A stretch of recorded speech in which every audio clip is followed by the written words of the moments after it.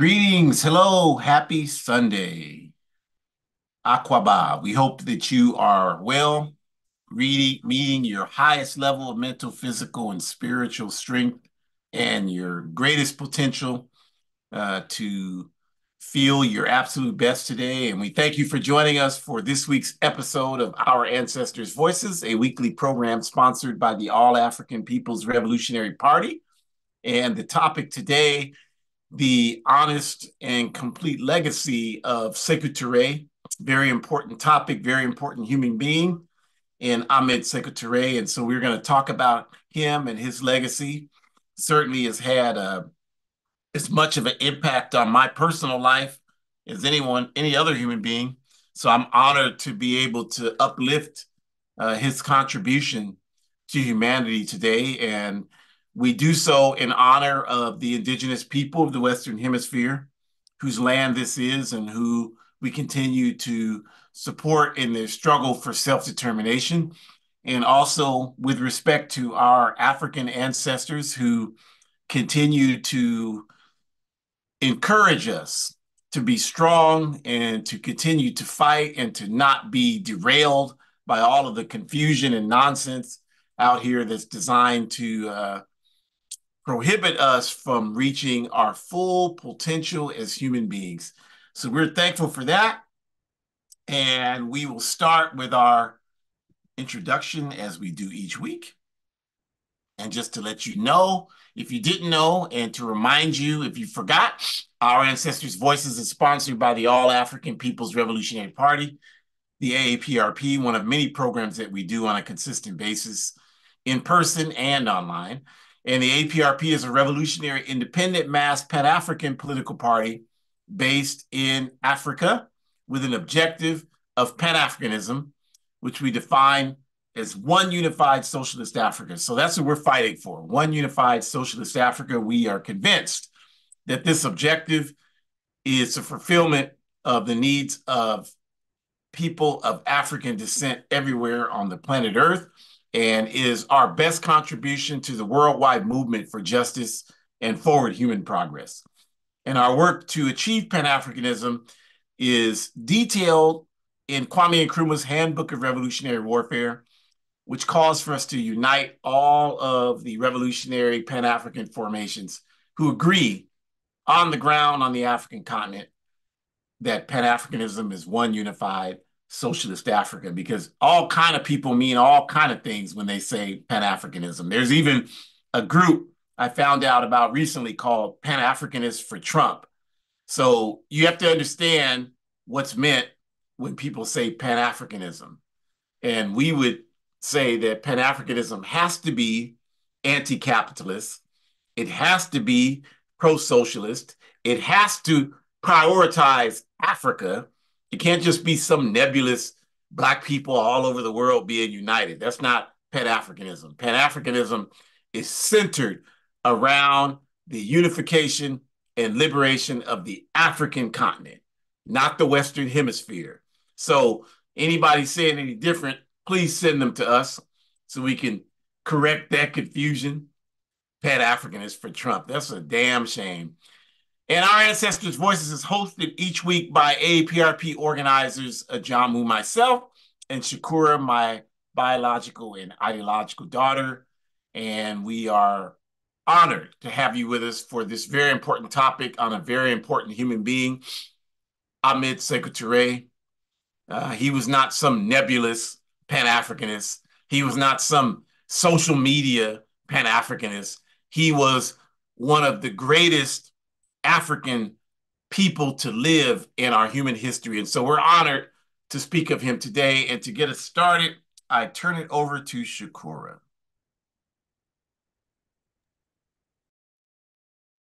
Greetings, greetings. Thank you so much. Appreciate you, comrade. So, greetings, everyone.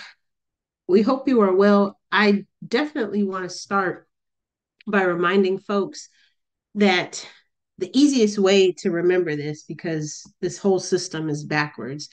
So, the best way to think about, how you can move forward in terms of understanding why you should be considering to learn more about Sekou Ture And if you have any hesitations, just think about it like this.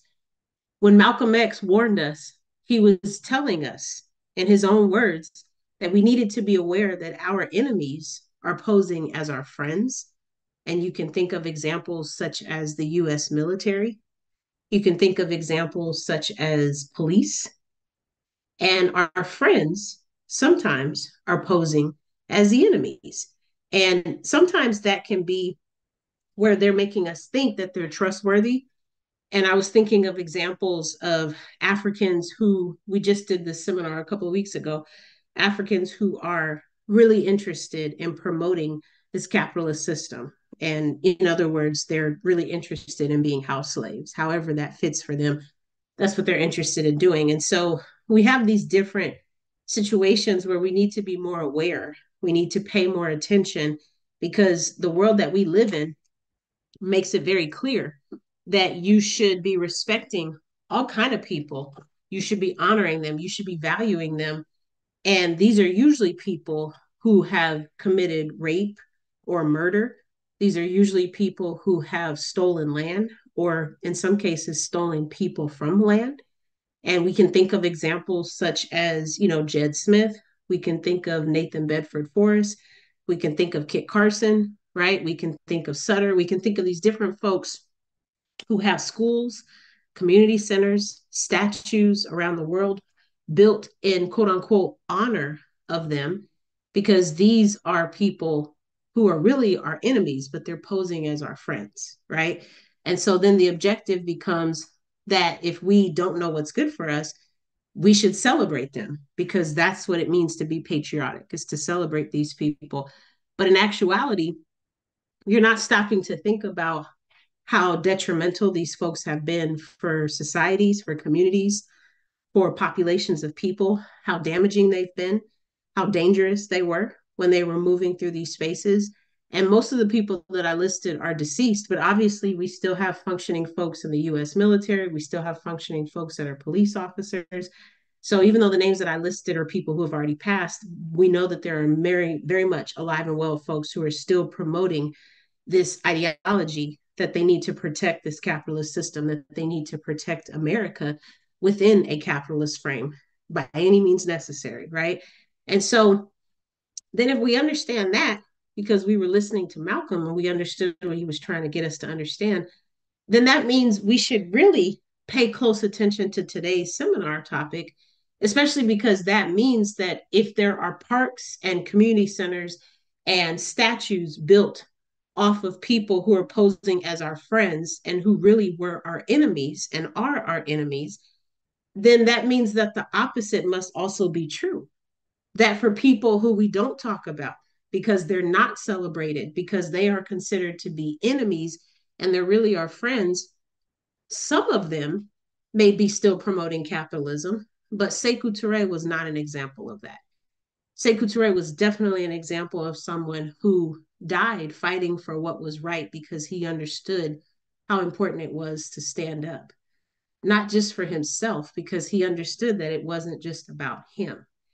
See, hopefully, we will start to pay attention to the fact that many people that we should be talking more about, many people that should have museums named after them, they should have statues built after them, they should have schools and parks and community centers built after them. We're thinking of Shirley Graham Du Bois, right? We're thinking of Amilcar Cabral, right? We're thinking of Theodore Gomes, right? We're thinking of our comrade Carlotta, right? We're thinking of Sekou Ture. And of course, we're thinking of Kwame Ture as well as Kwame Nkrumah, right? So we're thinking of those folks.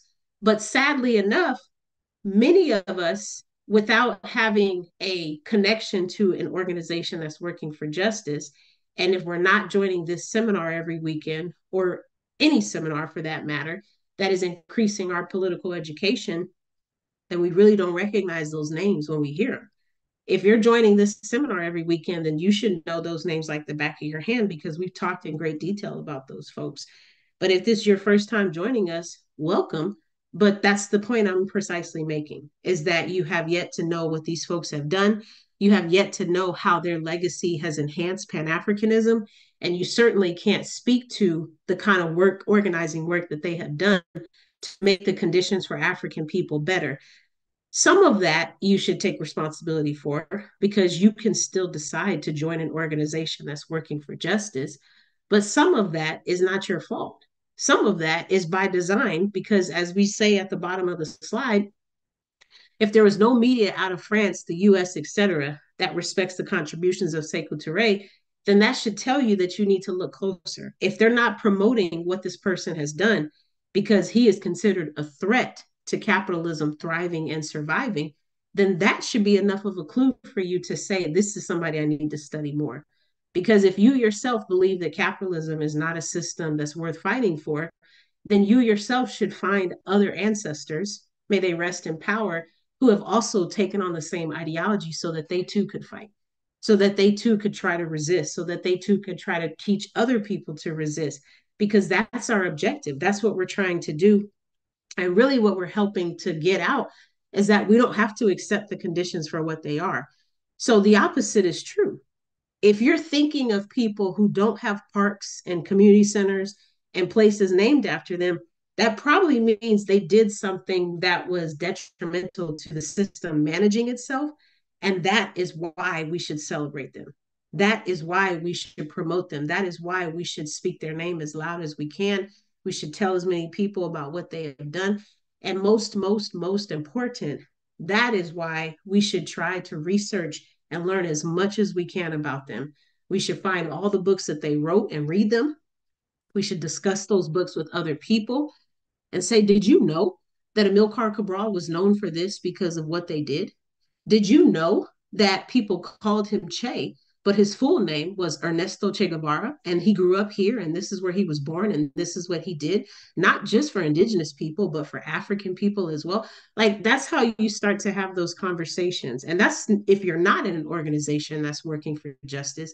If you are, then increasing your political education to create discussion questions based off of the readings that you all have done, right? Being able to discuss it with other folks who read the same exact thing as you so that you all can talk in more detail about that, right? So I think it's important to really think about that because that's all by design to teach us to celebrate those who don't deserve celebration and to be in disgust of the people who do deserve our celebrations, to be in disgust when we think about Assata Shakur, to be in disgust when we think about Mumia Abu Jamal, to think about all of these different folks who are political prisoners and how we probably can't name more than one person. But these folks have literally been incarcerated since before a lot of us were born because they decided to do what was right. And because of that, they've been behind bars for a majority of their adult life. And so these are just some different ways that we can think about that. And as I said, that's what should pique your interest. At this point, you know that this system is backwards. So if you know that people are not being celebrated, you should take it upon yourself to find out why. And in doing so, you'll probably learn that they had a lot to do with helping to advance the struggle for people everywhere. Next slide, please. We could also start to think about how I really just want to highlight this photo, this image here, right? Like, that's a powerful image, right? Like, such a powerful image, right? We've got these four contenders here, and they're all connected, excuse me, to the ammo, right? The bullets are connecting them, and they intersect within that space. And so just highlighting how powerful this image is that we see, but also just thinking about how, what happens when capitalism properly educated about anything African. Well, we already know that because capitalism is focused on generating wealth, promoting wealth, and protecting private corporations so that they can continue to make money off of money. We know that, and we also understand what that prestige has done for other people who don't fit into that category, who don't fit into that formula, how that's impacted them as well. We think about how for capitalism to thrive, that meant that people had to lose their land, meaning the indigenous people, but also other folks who were colonized, Asian descent folks, Irish descent folks. We also think about how people were killed in this process all around the world, how Africans were stolen from their land, and many Africans were killed in the process on the way to the location that they would be dropped off on to become enslaved Africans, but also Once they arrived, many Africans died on the plantation, right? And thinking about how all of this kind of factored into what free labor looks like, what exploitation would be defined as it would come to be, right? And then understanding how all of this took place at the expense of African people.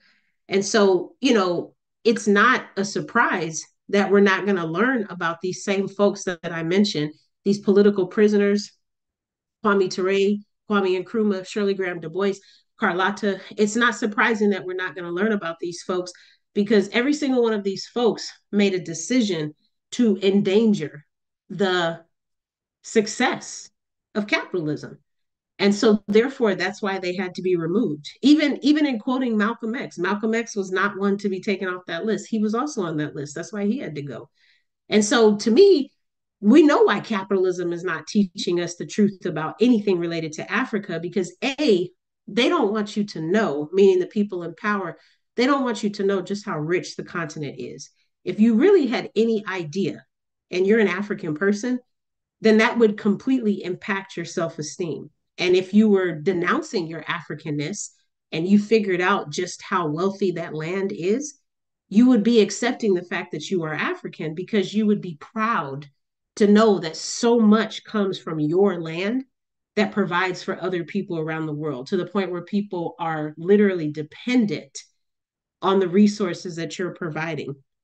And so when we think more about that, that's a very prideful thing to think about. It's a very beautiful thing to think about how our people have resisted all these years. It's a beautiful thing to think about how we've continued to fight back. We never stopped fighting.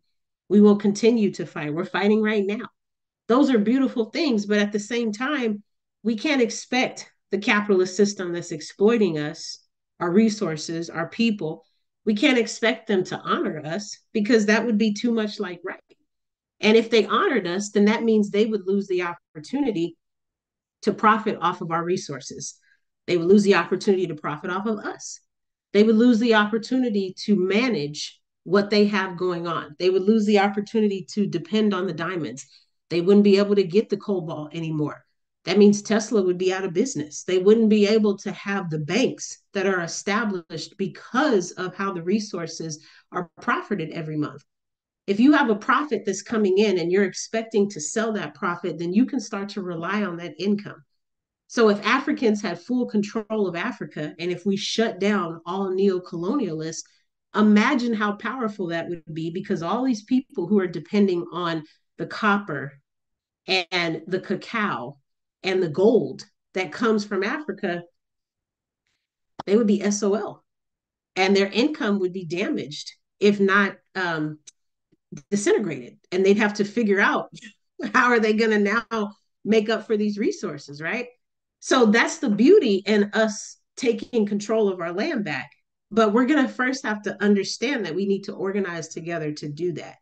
And if we understand that we need to organize together, then we should also understand the importance of not relying on capitalism to teach us about ourselves, because that's a dream that's never going to happen. Like I said, if that were really the case, then capitalism would give up their biggest would give up their biggest prize. Would give up their biggest prize. I'm having some computer issues, so I hope you all are still with me, and I hope we're okay. I'm hearing doo doo and all these other. Yeah. Okay, thank you. Yeah, so just saying all of that, thank you, comrades. Just saying all of that to say we have expectations of ourselves. We should at least, because we can't rely on a system that's already let us down. Okay. And so, in understanding that, this is the time of year where family and other routines that are pushing for you to promote this country are going to start to really come in your face, especially with summer activities and whatnot. But this is also the time of year where you can still remember that your political education needs to be serviced. Your political education needs to be addressed. Your political education should still be enhanced. It's never too late for you to start doing your own research so that you can learn the truth. And the more educated you become, the more powerful you'll be because you'll start to connect dots and you'll start to understand how everything is connected because it's usually related to something else. You just may not have been able to put those two together. So with that, I close and I just encourage you all, A, to increase your political education. But remember, you shouldn't be doing that by yourself. You should join an organization that's working for justice. And you should also find ways to discuss that with other folks so that they can organize with you as well. Obrigada, uh, Asante Sana, Midasi. Thank you, Shakura. And when we talk about Ahmed Sekou Ture, I mean, I joined the All African People's Revolutionary Party literally weeks after Sekou Ture died in 1984. And so I didn't really know who he was. I mean, I always feel like it was the thoughts and the ideas of Malcolm X that brought me into this struggle. But as I began to participate in the APRP's work study process in 1984, I began to read more about the ideas of Kwame Nkrumah and Sekou Ture, Amilcar Cabral, and the others that Shakur mentioned, Shirley Graham Du Bois, many of the giants of our history, Amy Jock Garvey. And as I read more about Sekou Ture, I got so much more interested because for myself, a major issue growing up the way I did, in the community I did, and in the surroundings I did, was the question of dignity.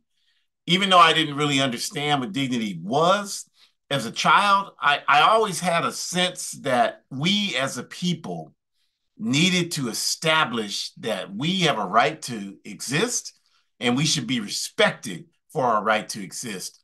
And as I grew older, I understood that that's pretty much what dignity represents.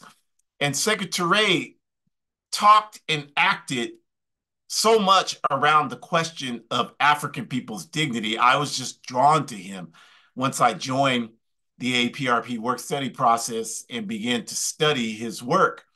And so for the last 40 years, I've made that a critical part of my own ideological development, studying, restudying, researching the ideas and practices of Ahmed Sekou Ture.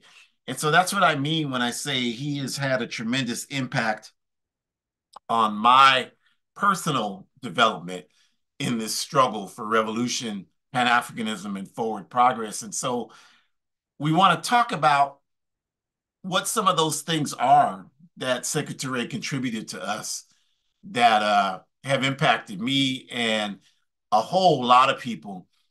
But I want to, before we get into it, just say that it's always been interesting to me how, particularly the white left, for example, white socialist organizations around the world, have to some extent adopted Kwame Nkrumah, labeled him a Marxist Leninist, and adopted him as someone that they accept on some level as being a revolutionary in the sense of how they define revolutionaries. And Amilcar Cabral certainly is, in many circles of the white left, has been adopted, almost as a darling of the white left. Thomas Sankara, the same thing, a darling of the white left. But that has never happened with Sekou Ture. And it always made me wonder, why has that been the case?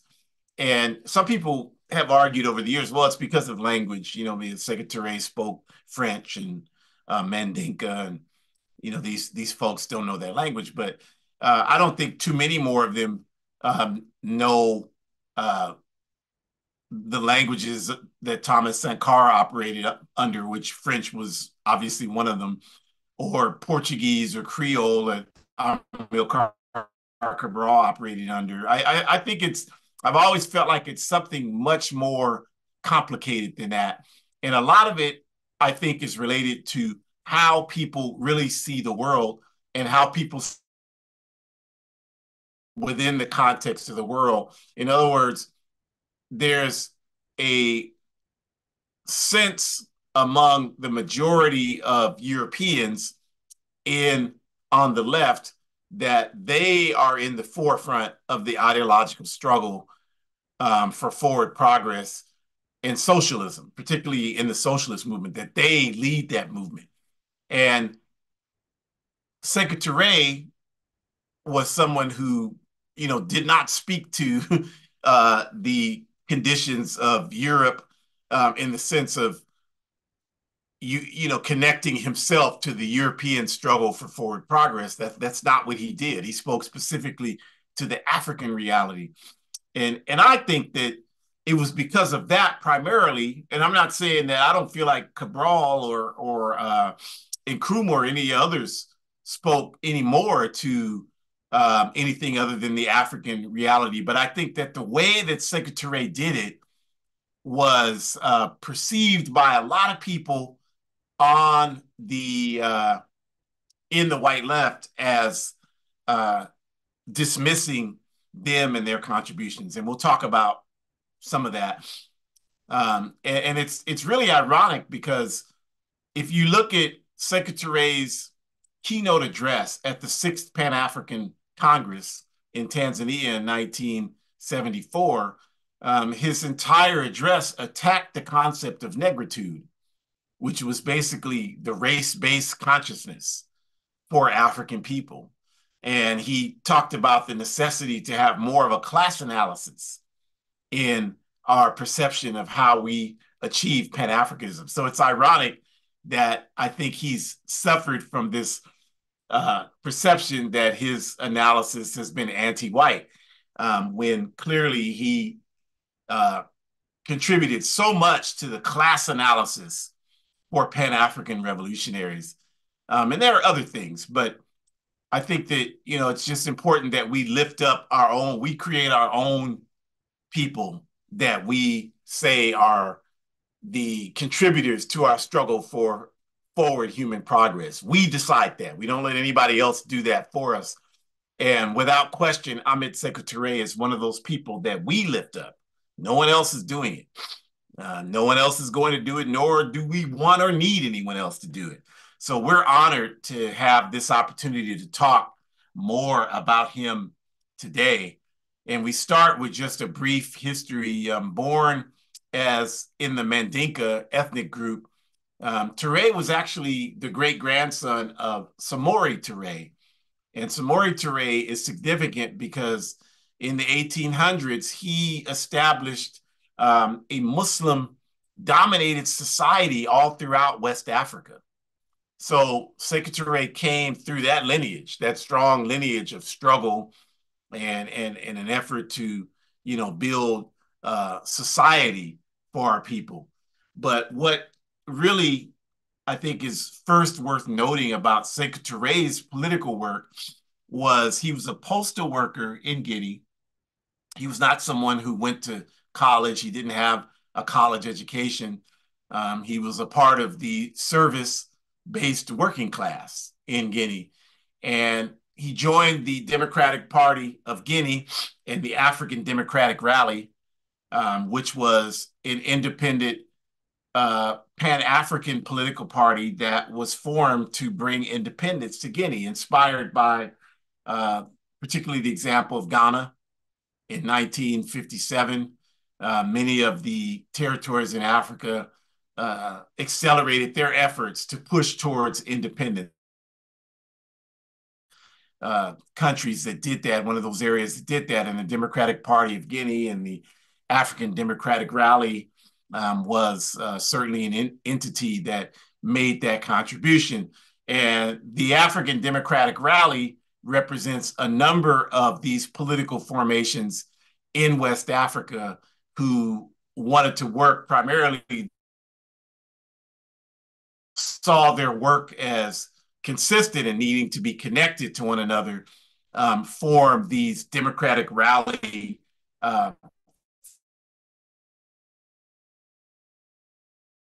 in Senegal and some other places. And so in 19 made a historic decision because of this push for independence from France, the former so-called Francophone African colonies. France panicking at the prospect of losing access to all of the wealth that it was stealing from Africa, made the proposal to all of its then colonies that they become members of the French Union, which is a union of countries affiliated with France, economic, military, all of these types of relationships. And all of the other countries at that time in Africa who were affiliated with France, colonized by France, not affiliated, colonized, like Senegal, Burkina Faso, Niger, Cameroons, Benin, etc., they all agreed to become a part of the French Union. Guinea and the Democratic Party of Guinea, the PDG, on the other hand, gave a resounding no. We don't want to be a part of the French Union. And Sekou Ture summarized their position when he said that we prefer free chains to poverty and riches. In other words, they felt consistently from every person, the overwhelming majority of people in Guinea, that they wanted to forge their way on their own and completely split from their European masters. And so that's the decision they made. And on October 2nd, 1958, Guinea became independent. But France, again, extremely irritated, upset, angry, frustrated at the prospect of an African country deciding that they didn't want to be a slave nation to Europe anymore, left France and left in a way that made it very difficult for Guinea to establish its footing as an independent nation. And what I mean by that is the white people from France and Guinea didn't just leave Guinea in October of 1958. They took everything. They took all of the infrastructure with them. They demolished the plumbing throughout the country of Guinea. They demolished the electrical sockets throughout the country of Guinea. They destroyed everything like the primitive savages that they are. And these people have the audacity to call us thugs and savages. And a lot of our people regurgitate and call our people the same things. And that's because we don't know our history. You know, this is what the French did in Guinea is an unquestionable act of savagery. They took everything and completely sabotaged the country as punishment for African people saying, we don't want to be your slaves anymore. And so Guinea, undeterred, said that we're going to continue to build our revolution in Guinea, and we're going to continue to do it even though we don't have a dime to do it with. And that's significant, you all, because Guinea went about doing that with the PDG by developing a revolutionary structure in Guinea, similar to what Cuba, socialist Cuba, did with the Committees for Defense of the Revolution, or the CDRs. Guinea established the local revolutionary authorities, or PRLs, as they were called, under the PDG. And what these PRLs did is they served, like the CDRs in Cuba, as the community's resource to engage and have a voice in the national government.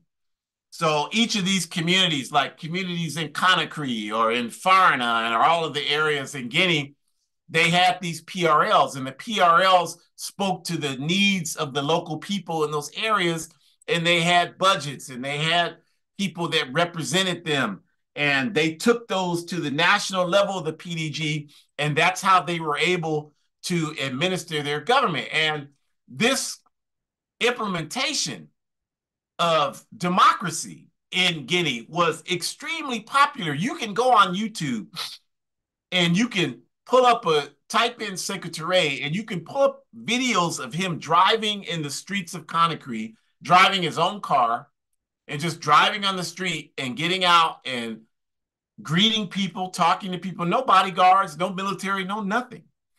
And this spoke to the popularity of the PDG and Sekou Ture in Guinea. And this is important because the capitalist media will have you convinced, they'll tell you he was a dictator and he was brutally repressive towards the people. And we'll address some of that nonsense. But we're making the point that Guinea and the PDG were building revolution in Guinea. And they were doing that on a platform of dignity as African people. We don't have much, but we have dignity. But they also recognized that they did have a number of natural resources. Even to this day, a large percentage of the bauxite in the world, about 60% of the bauxite products that are used in the United States of America come from Guinea bauxite. And bauxite is the natural mineral that you use to make aluminum products. So if you have aluminum wheels on your car, they more than likely came from bauxite in Guinea. If you wrapped your food in aluminum foil, it more than likely comes from bauxite from Guinea. But they did not, the PDG, Sekou Ture, they did not want to give in to the multinational corporations who had, up until independence, viciously exploited the bauxite. Companies like Kaiser Aluminum and Alcoa Aluminum. And so they wanted to develop a plan and a strategy to use the bauxite to be a resource to build up the infrastructure of Guinea. And so in 1959, when PDG to the US to meet with then President Dwight Eisenhower and all those crackers, the crackers wrote that they were utterly amazed at the delegation from Guinea, because even a simple question like, where are we going to go to have lunch? The Guinea delegation of the PDG, every member, I think there were about 25 of them, had to have a say-so in where they were going to go eat.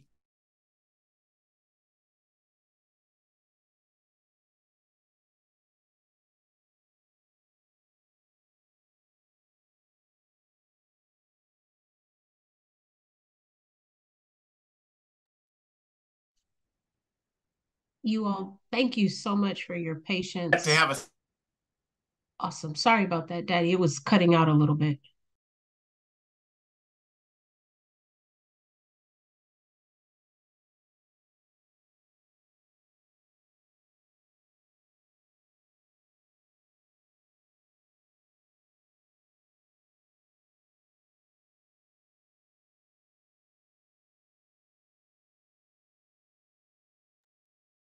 All right. Well, thank you all so much. So I know Comrade Ajamu is working on getting back in here as soon as possible. Oh, I see him now. Okay, I'm gonna give you control again. Can you hear me now? Okay. Yes, thank you. All right. So some problems with capitalism. All right. So we'll try to keep it going here. So I don't know what you last heard, but I was just making the point that the Democratic Party of Guinea displayed a level of democracy in their first trip to the U.S. that, you know, these clowns and thieves here couldn't understand. And it really set the stage, because at one point they had a state level meeting, and the secretaries for the U.S. government were trying to shove this aid package down the throats of the Democratic Party of Guinea, because that was all they understood, is that we got to get these people on our side in this Cold War, this war between the US and the Soviet Union. We got to keep these people from going to the Soviet Union side. That was the only thing they could understand. To them, we were just proxies. Africa was just a proxy in their fight with the Soviet Union. And so they went to the PDG delegation during this visit, and they said, well, we have this aid package. And Sekou Ture, after consulting with the PDG delegation, made a statement, and he told them, we don't want your aid. We didn't come here for aid. We came here for respect. And this is the overwhelming and reoccurring theme of the PDG and Sekou Ture. And immediately at that point, they had followed up, because they had made a request that they wanted to tour the U.S. South.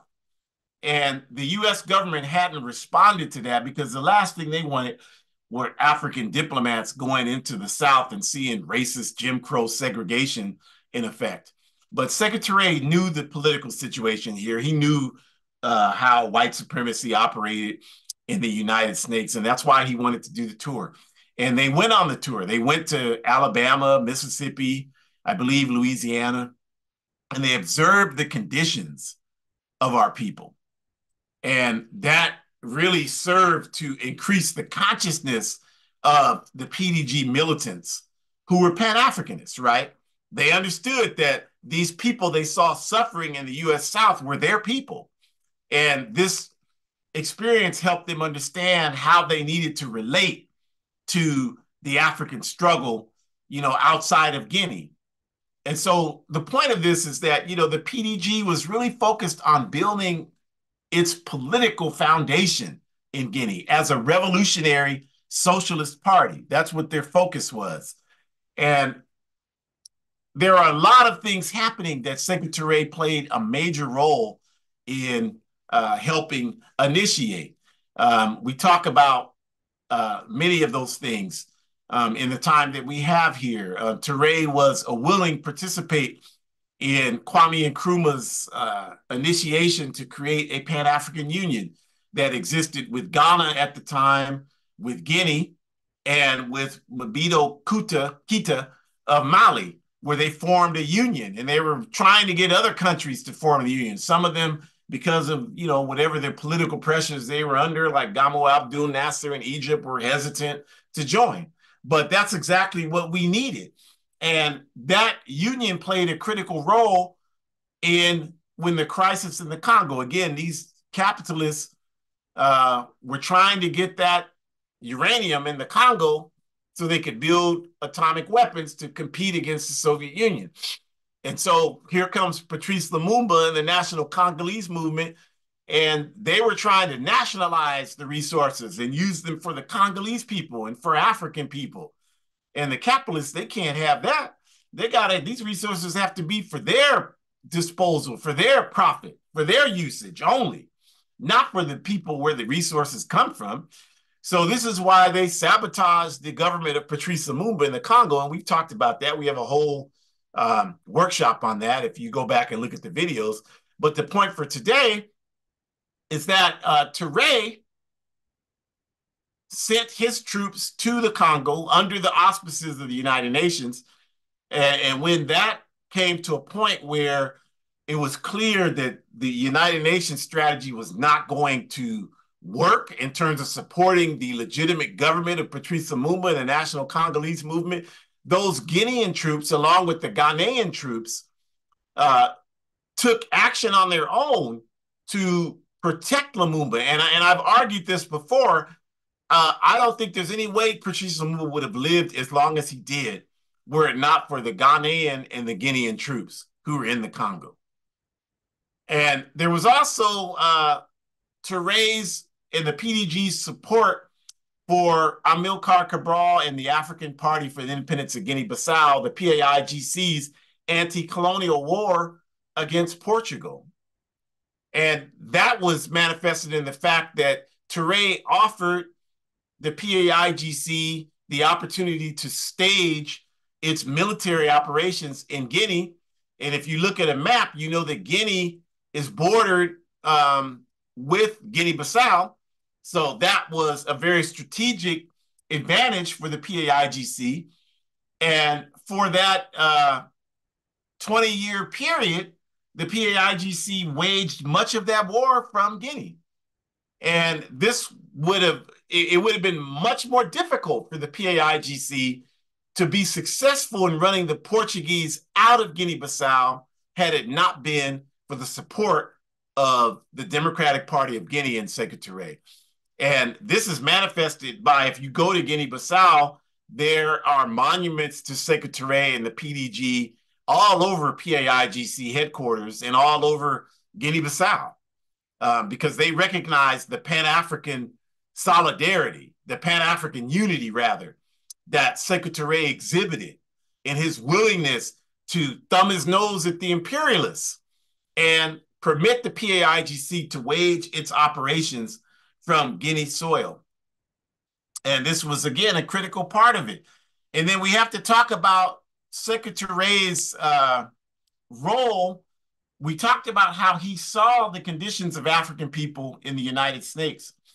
And so this led to a few years later, in 1964, the PDG and Sekou Ture sponsored a delegation of members of the Student Nonviolent Coordinating Committee, SNCC, one of the chief civil rights movements here in the United States, to come to Guinea and to spend time with the Democratic Party of Guinea, to observe the cadre building process of the PRLs in Guinea, and to understand the work that the PDG was doing, creating a society where healthcare was free, where education was free. In one of the poorest countries in the world, they were doing that. Understanding the upliftment of women under the PDG in Guinea. And they wanted SNCC to see that, to serve as an inspiration for the work SNCC was doing in this backward country. And so people like John Lewis and Miss Fannie Lou Hamer and Ruby Doris Robinson Smith, and you know John Lewis, you know, he was a longtime congressperson, but he talked about in his own autobiography how inspired he was to do the work after he visited Guinea and was hosted by the Democratic Party of Guinea. Cleve Sellers was a part of the SNCC delegation, and his son is on CNN today, Bakari Sellers. He's on there all the time. And Cleve Sellers talked about the influence that Guinea had on his consciousness. Miss Fannie Lou Hamer came back and told Kwame Ture, who was Stokely Carmichael then, that they walk just like us, Stokely. They carry their babies like us. They just like us. And Miss Hamer never stopped talking till she died in 1977. This is a woman from rural Mississippi who was disrespected her entire life just for fighting for her own dignity in the country where she was born, and went to Guinea and sat at a table with the president of the country, Sekou Ture, and he talked to her about how important she was and how honored he was to have her in Guinea and how she could stay there if she wanted to. And this woman came back, and she never, the remaining 13 years that she lived, she never stopped talking about what impact that had on her and how she never had any experience close to that in this country. So don't come to us talking to us, oh, the people in Africa, they never did. Now shut your goddamn mouth. You don't know what the hell you're talking about. We have a rich history of Pan-African unity and support for our struggles all over the world. And these Negroes vomiting out this nonsense, you're not even, at least make sure the capitalists pay you to spread disinformation. You're not even getting paid. You're just talking nonsense freely. It should be a crime, you all. It really should. I mean, this is a major contribution to our struggle. Everybody in SNCC talked about how it inspired them. That's why Harry Belafonte helped arrange the delegation trip, because the SNCC organizers were being demoralized at the constant violence they were facing and the lack of support they were getting in this country for putting their lives on the line for justice. And then they go to Guinea and their spirits are revitalized when they see African people running a society with dignity. We try to tell you all the time, you will never understand who we are as a people if you just stay in this backward ass country. You have got to go home to Africa. You have got to understand that we are so much more than these dumbass celebrities and what you see in this society, these dumbass politicians. We are so much more than that. And this is what Sekou Ture and the PDG wanted to share with our youth in the civil rights movement here. And they did that. But he didn't stop there. He is a co-founder of the All African People's Revolutionary Party. There's no question about that, because the AAPRP was founded in Guinea in 1968. It was Sekou Ture and the PDG who invited Kwame Nkrumah to Guinea when the CIA, the Criminals in Action, overthrew Nkrumah's government in Ghana.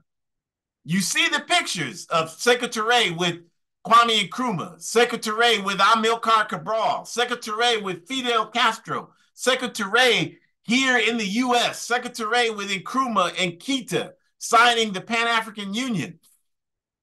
And so it was Ture that invited Nkrumah to come to Guinea and become co-president of Guinea. That was a major gesture in 1966 because it sent the message that you can remove Nkrumah from Ghana, but you cannot remove Nkrumah from the hearts and minds of the African masses. And that was a critical adrenaline lift for African people all over the planet Earth, because Kwame Nkrumah was seen then, as he's seen now, rightfully so, as the father of Pan-Africanism. And so this was an extreme act of lack of ego on the part of Sekou Ture to say, come to our country and become president. And Kwame Nkrumah said, I can't be president. The people voted for you. This man was willing to step down. When have you ever seen that in human history?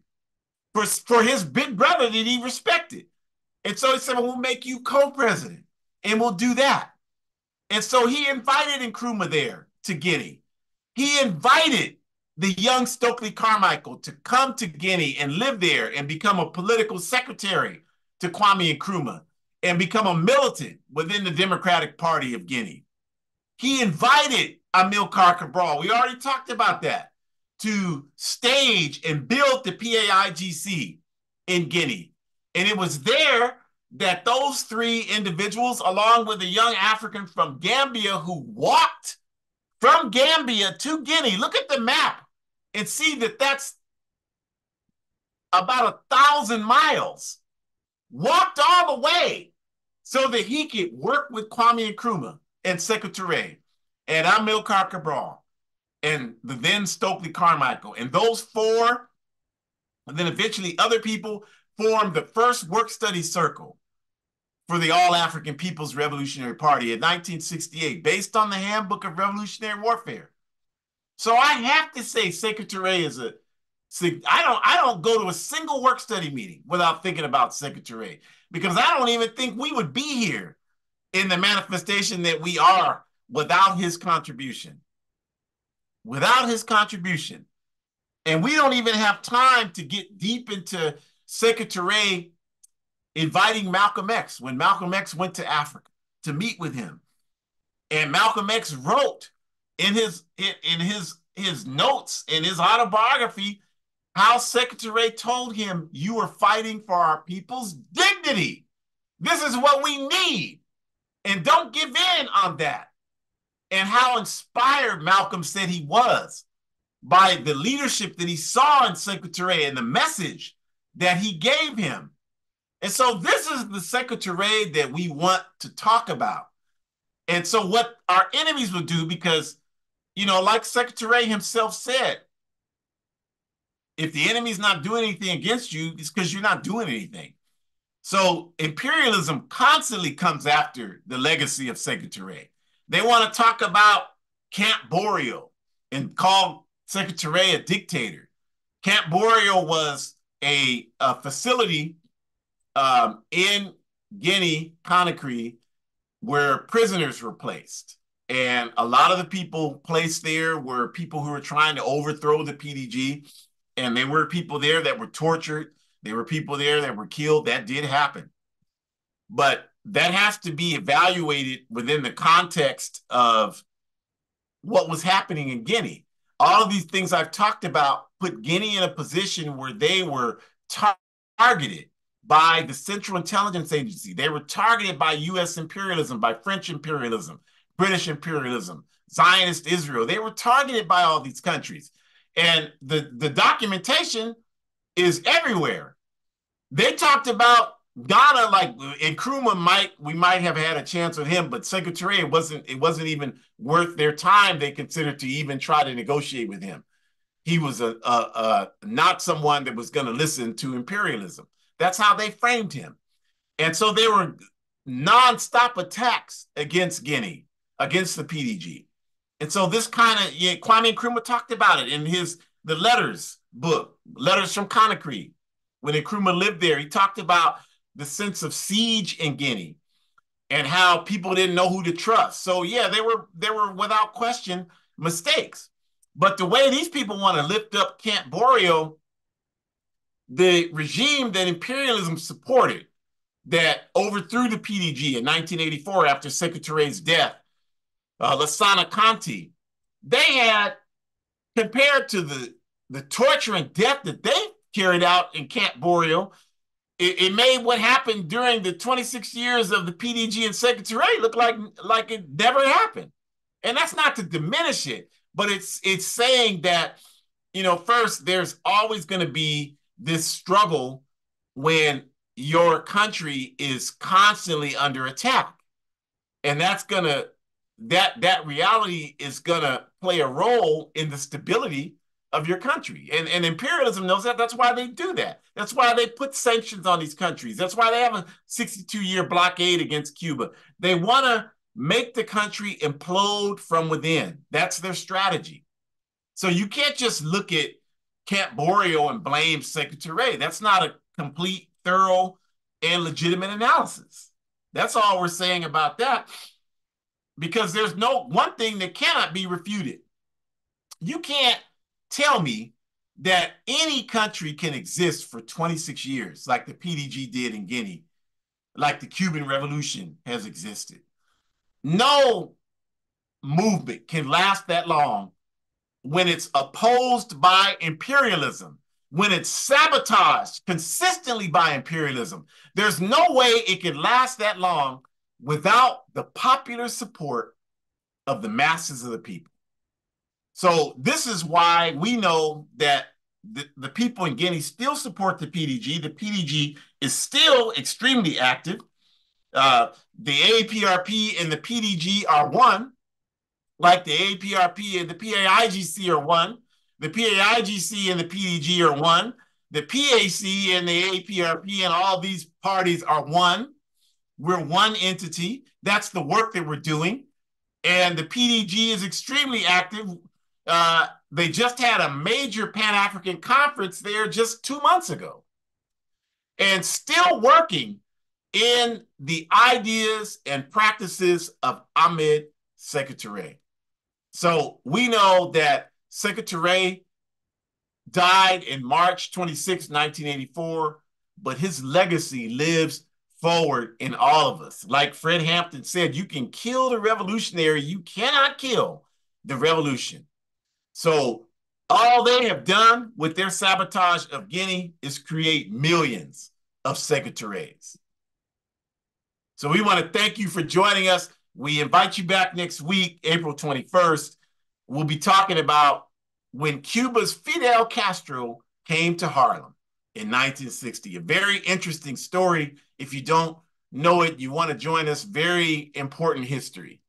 Malcolm X had a meeting when that happened in Harlem at the Hotel Teresa with Fidel Castro, and we'll be talking about all of the dynamics that contributed to that. We want to invite you to the upper left-hand corner, the QR code.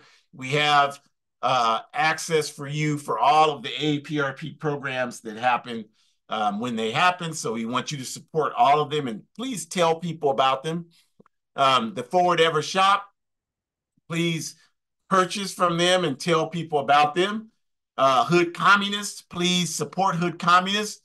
Revolutionary African Blog, betterworld.me, you can get these videos. Join the All African People's Revolutionary Party. Go to aprp-intl.org. Support Burkina Books, the lower right-hand QR code. Tell people about these things, please, you all. Please tell people. My book, A Guide for Organizing Defense Against White Supremacist, Patriarchal, and Fascist Violence, had a very successful last weekend, out of town, out of state, engaging in anti-fascist work. I fund that work through the proceeds I get from this book. I went out of town yesterday to do some more of that work, going out of town again this next week. So please buy the book, tell other people about it, do what you can to support, be strong, don't give up, don't be discouraged, don't let these people tell you anything. Understand that victory is on the horizon. Join an organization for whatever. Backwards never.